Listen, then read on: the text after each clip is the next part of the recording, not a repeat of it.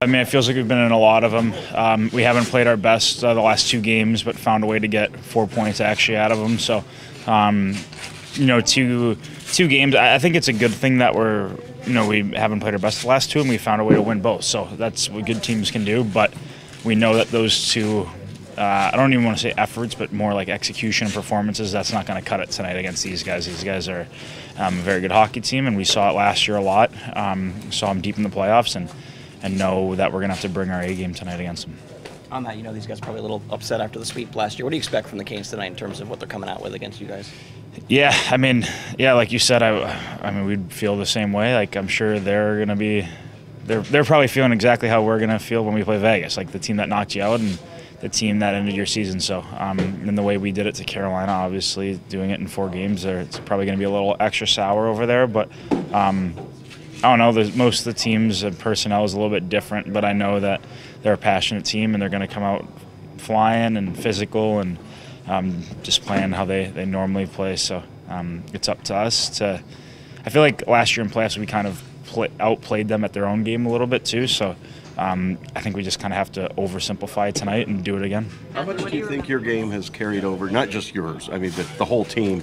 Seems like from that Carolina series, every game you guys play is a 1-goal game. It's just a carryover from the postseason. Yeah, it feels like it, and we know we've said it a ton with the guys that we have out right now. We have to win those tight, low-scoring games. I know the last 2 have been more scoring, both sides, than we've been used to this year, but I don't know how many 2-1 or 3-1 or 3-2 games or 2-0 games we've been in this year. So I think it has carried over a little bit, and we're comfortable with that. Like, we don't need to go out there and score 4 or 5 goals to win a game. We're totally comfortable in keeping it low scoring, and we're very comfortable in those tight games. And I think a lot of that was learned in playoffs, and the confidence you build from a playoff run like that, you can easily, it doesn't matter if we have a bunch of new guys in here, that can easily be carried over till the season.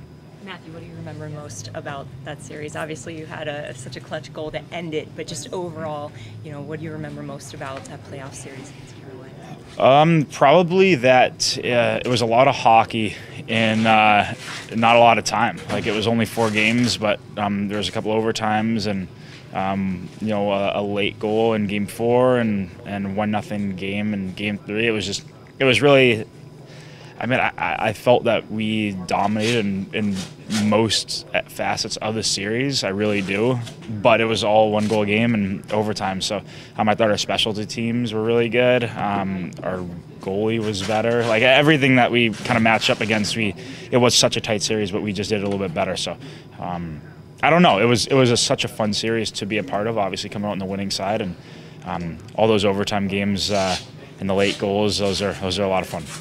Shifting our focus over to this year now, it seems like the last few games your line has been struggling to get things going. I know after the last home game, Paul Murray said he kind of split the lineup because he wasn't seeing enough from you guys. I mean, what are you guys looking to do to get back things going again tonight? We have to play in the O zone. We have to play with the puck, and we have to come up with speed together. When we're separated or not coming up together or supporting each other, or when we're spread out in the offensive zone, that's when we're playing a lot of defense or playing in our zone. So I think our line and our team is way more successful below their goal line and making plays and having D up the rush and just everybody tight together. So I think for us to be successful, we have to do it all as a unit.